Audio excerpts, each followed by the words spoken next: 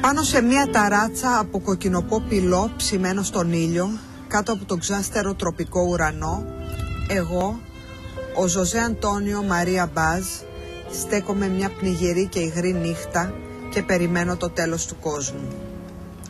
Είμαι βρώμικος και παραλυρώ. Τα ρούχα μου κρέμονται σε κουρέλια, έτοιμα να γλιστρήσουν από το κάτεσχνο κορμί μου. Στις τσέπες μου έχω αλεύρι και αυτό είναι για μένα πιο πολύτιμο και από το χρυσάφι. Γιατί πριν από ένα χρόνο ήμουν ακόμα κάτι. Ήμουν φούρναρης, ενώ τώρα δεν είμαι τίποτα. Ένας ζητιάνος που τριγυρίζει ανήσυχα τις μέρες κάτω από τον καυτό ήλιο και ύστερα περνά τις ατέλειωτες νύχτες πάνω σε μια εγκαταλειμμένη ταράτσα. Αλλά ακόμα και οι ζητιάνοι έχουν σημάδια που τους δίνουν μια ταυτότητα. Τους κάνουν να ξεχωρίζουν από όλους τους άλλους ζητιάνους που απλώνουν τα χέρια τους στις γωνιές του δρόμου σαν να θέλουν να τα δωρήσουν ή να πουλήσουν το ένα μετά το άλλο τα δάχτυλά τους. Ο Ζωζέ Αντώνιο Μαρία Μπάζ είναι ένας πλάνητας που έγινε γνωστός ως χρονικογράφος των ανέμων. Ασταμάτητα σαλεύουν τα χείλη μου, μέρα νύχτα, σαν να διηγούμε μια ιστορία που κανένας ποτέ δεν άντεξε να ακούσει. Τελικά είναι σαν να έχω παραδεχτεί ότι ο μόνος μου ακροατής είναι ο μουσώνας που έρχεται από τη θάλασσα. Προσεκτικός, περιμένει πάντα υπομονετικά, σαν ένας γέροντας ιερέας, να τελειώσει κάποτε η εξομολόγηση. Τις νύχτες καταφεύγω σε αυτή την εγκαταλειμμένη ταράτσα, αφού εκεί νιώθω ότι υπάρχει χώρος για μένα και ότι μπορώ να έχω θέαση του κόσμου. Οι αστερισμοί είναι βουβοί, δεν με χειροκροτούν, αλλά τα μάτια τους πινθυρίζουν και τότε νομίζω ότι μιλάω κατευθείαν στο αυτί της αιωνιότητας. Επιπλέον μπορώ να σκύψω το κεφάλι και να δω την πόλη να πλώνεται μπροστά μου. Την νυχτερινή πόλη, όπου ανήσυχες φωτιές τρεμοπαίζουν και χορεύουν, αόρατα σκυλιά γελούν, και συλλογίζομαι όλους αυτούς τους ανθρώπους που κοιμούνται και αναπνέουν και ονειρεύονται και αγαπούν εκεί κάτω, ενώ εγώ βρίσκομαι πάνω στην ταράτσα μου και μιλάω για έναν άνθρωπο που δεν υπάρχει πια. Mozambique is a country close to South Africa, and I saw the horrifying thing of the apartheid system. I think it was really terrible, but I also saw it go. Today there are no political apartheid system anymore, and they managed to get rid of it without a civil war.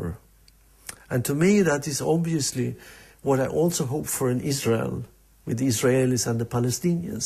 Look at South Africa. They managed that which you have to do.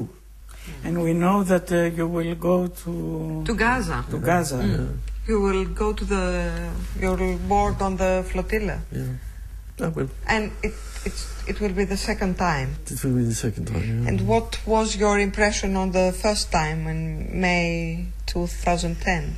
There's many things, but obviously I was very astonished that the Israelis behaved so stupidly and so brutally that they killed 9 people and they murdered them. This was absolute murder. It was nothing else.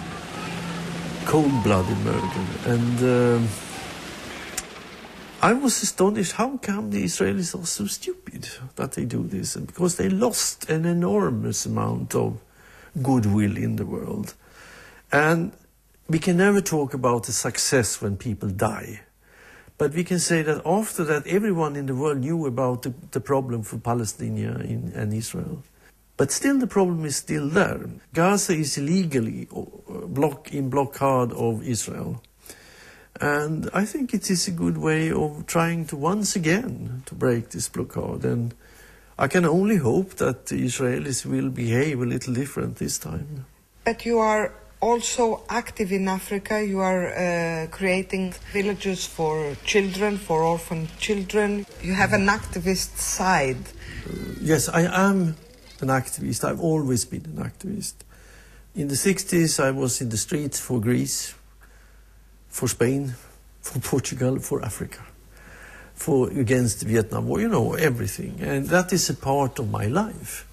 And then you can say, as an intellectual, which I am, I also I use my writing as much as I can, but sometimes I have also maybe to show myself in manifestations of being, as you say, an activist. then there is no secret that I have earned an enormous amount of money on my writings. And I'm happy that I could spend a lot of that money by, for example, financing children's village in Africa. And I have done many other things too, because I have the possibility to do it. And you destroy every schematic things about authors. I remember a phrase of Octavio Paz that says that authors have no biographies. Their biography is the books. This is not true for you. My books are a part of my biography, but I am a little more than that. I also, my theater plays, my screenplays, and my doings as an intellectual. My great heroes are the people in France from the Enlightenment. I believe in the Enlightenment. I believe in knowledge. I believe in dialogue.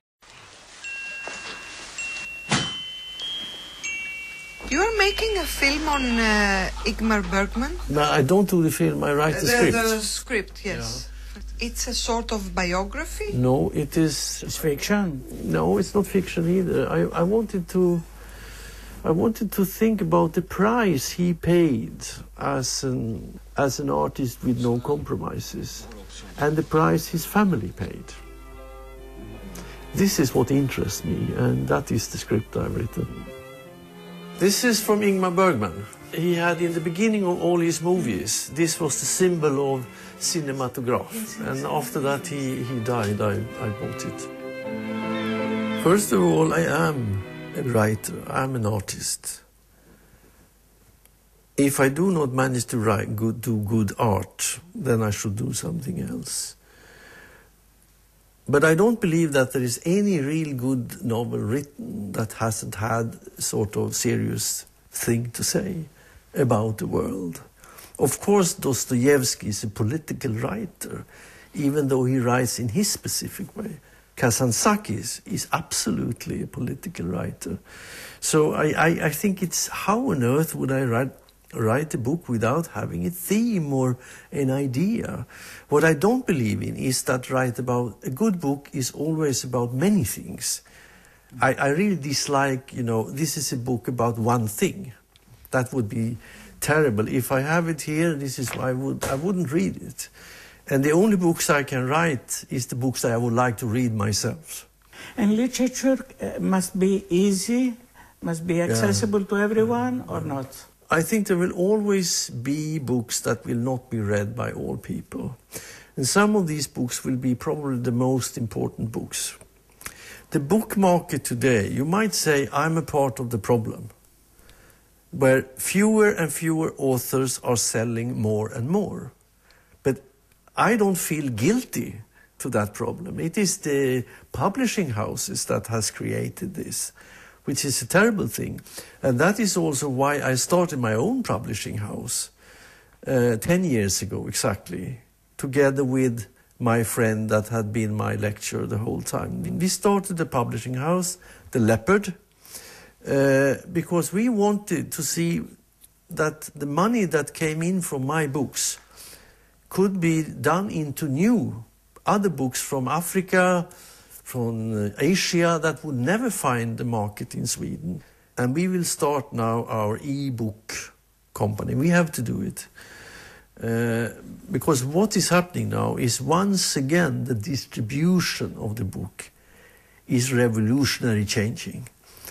And I think that next year, even in a country like Sweden, you will see an enormous explosion of people buying via internet the books, e-books.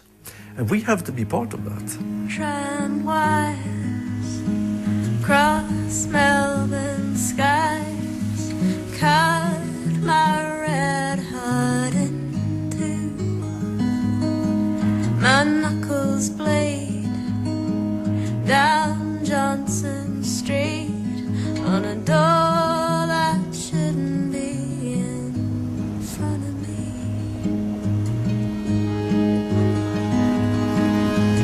12,000 miles away from your smile. I'm 12,000 miles away from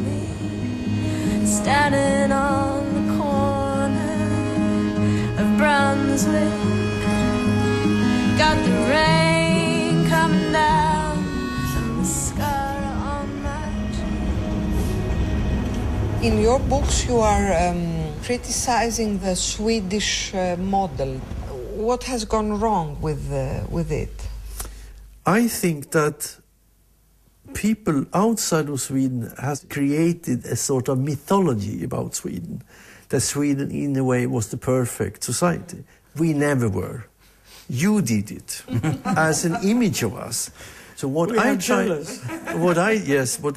in a way, but what I try to do is to give a more fair view of Sweden as decent but with problems. The problem is that in even a very decent society, you can find that violence is always there, that men can be violent even if they have resolved many problems, even if they have money. And you as a writer, as an intellectual, how you can explain that? Well, I can explain it very easily, and I can compare Sweden with Mozambique. Mozambique is one of the most poor countries in the world. Sweden is one of the richest countries in the world. You have violence in both countries. And actually, the violence is based on the same thing. Because even if in a rich country like Sweden, there are poor people. There are young people without work.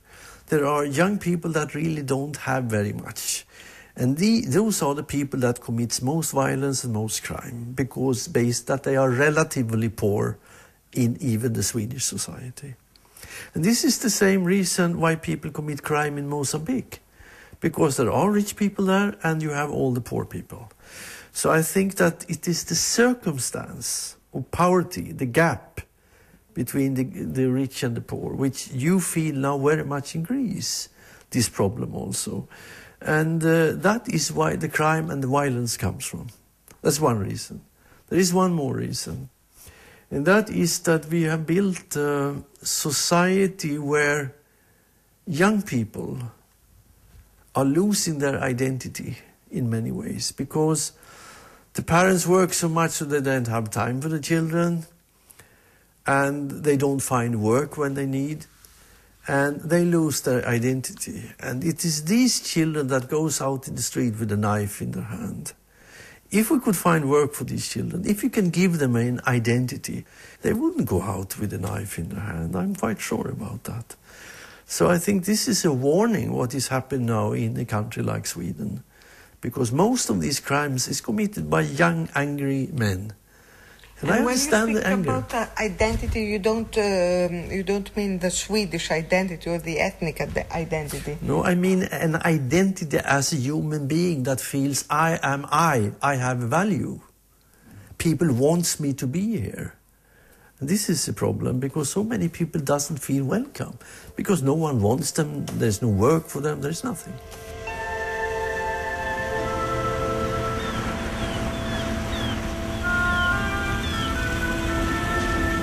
Δύο εβδομάδες αργότερα, ο Πέδρο έφυγε από το χωριό, κουβαλώντας την κόρη του σε ένα καλάθι στην πλάτη. Ο αδερφός του, ο Χουάν, τον πήρε στο κατόπι. «Μα τι πας να κάνεις?» τον ρώτησε. «Αυτό που πρέπει να γίνει». «Μα γιατί να πας στην πόλη να βαφτίσεις την κόρη σου? Γιατί δεν τη βαφτίζεις εδώ, στο χωριό? Ο ιερέας μια χαρά μας φέρεται. Και εμάς και στους γονείς μας πριν από μας». Ο Πέδρος σταμάτησε και κοίταξε τον αδερφό του. 8 χρόνια περιμέναμε ένα παιδί και μόλις επιτέλους γεννήθηκε η κόρη μας η Ντολόρες, πέθανε. Ούτε τα 30 δεν είχε κλείσει ακόμα. Αναγκαστικά πέθανε. Επειδή είμαστε φτωχοί, επειδή έχουμε τις αρρώστιες της φτώχειας. Γι' αυτό τώρα θα πάω στο μεγάλο ναό, τον καθεδρικό, εκεί πέρα στην πλατεία όπου συναντηθήκαμε. Η κόρη μου θα βαφτιστεί στη μεγαλύτερη εκκλησία που υπάρχει σε τούτη εδώ τη χώρα. Είναι το λιγότερο που μπορώ να κάνω για την Ντολόρες. Δεν περίμενε καν την απάντηση του Χουάν. Αργά, το ίδιο βράδυ, όταν έφτασε στο χωριό από όπου καταγόνταν η Ντολόρες, σταμάτησε στο σπίτι της μάνας της. Της εξήγησε και εκείνης που πήγαινε. Η γριά κούνησε με λύπη το κεφάλι της. «Ο καημός σου θα με τρελάνει», του είπε. Νωρίς όμως, το άλλο πρωί, ο Πέδρος συνέχισε το ταξίδι του. Όσο περπατούσε, έλεγε στην κόρη του όλα όσα θυμόταν από τη γυναίκα του. Και όταν δεν είχε άλλα να πει, άρχιζε πάλι από την αρχή. Do you find that there is a difference between the Scandinavian crime novels and the Mediterranean and the English? I think that the Scandinavian literature is more interested in looking at the context of crime. You know, what I said in being the mirror of crime. Looking psychological. Well, more of the socio-psychological. Why is things happening in a society? Why do you have these contradictions? And I think that this is always has been special for the crime writings in the Scandinavian literature. In England, you have more about who did it. You read the first pages and then you go to the end. When you started to write crime novels, the model was what? America and... I think that inspiration to me has been Graham Greene, John le Carré, absolutely Sherlock Holmes. It's wonderful stories. There is a lot of things to steal from Conan Doyle, from Sherlock Holmes. So I found an inspiration from many different places. I think if you talk about an American writer, I think Thomas Harris is a very good writer. He was written about Hannibal. He's very good. So you always work in a tradition. I also think that Ed McBain, once upon a time, was very good. And Raymond Chandler and all these guys. So I think I found inspiration 2,000 years ago and books written today. And I find my way into this.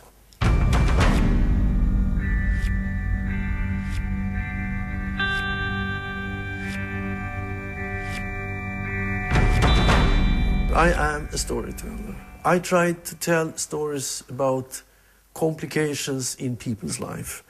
I try to talk about how people are changing or becoming something that they didn't was on the first page. I try to write stories that I would like to read myself. That is the only thing I can say.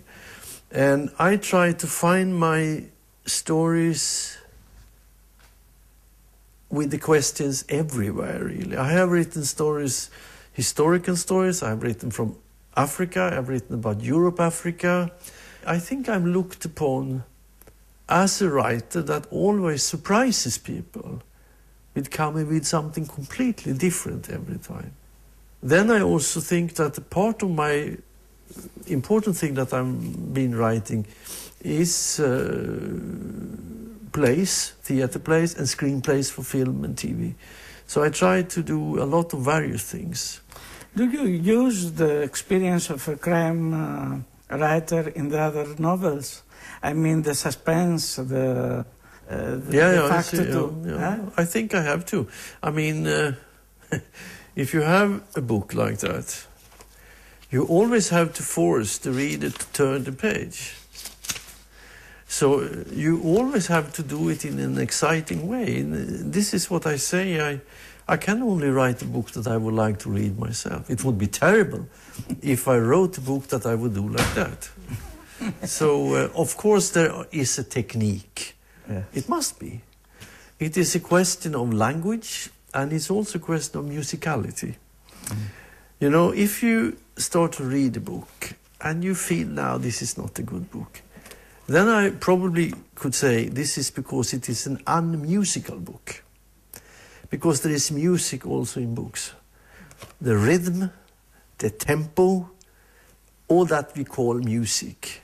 And you find it also in a book. Because if you have an unmusical book, you can't read it, I promise you. Think about that next time you read a book.